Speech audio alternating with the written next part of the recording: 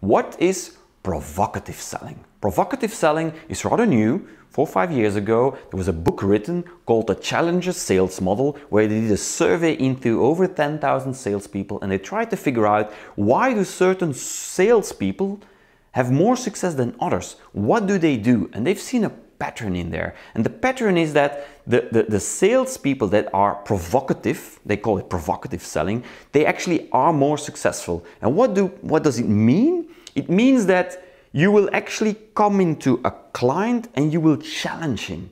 You will actually talk about problems they don't even realize they have. Actually, you talk about problems that will happen in the future, but you will tell them, look, you think you're doing well, however, there is a big danger looming out there and you need to tackle it now. You need to be ready for the future. So you're gonna challenge their whole model. Not all salespeople are made to do this because it's not easy.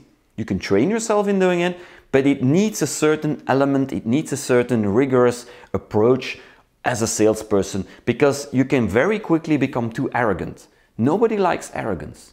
You can actually be bold, but you can never be arrogant. So you can come in and you need to challenge them in a really, really good way and say, look, if you do that, you're gonna run into trouble. Why haven't you thought about this or that? Those are two solutions that could actually help you.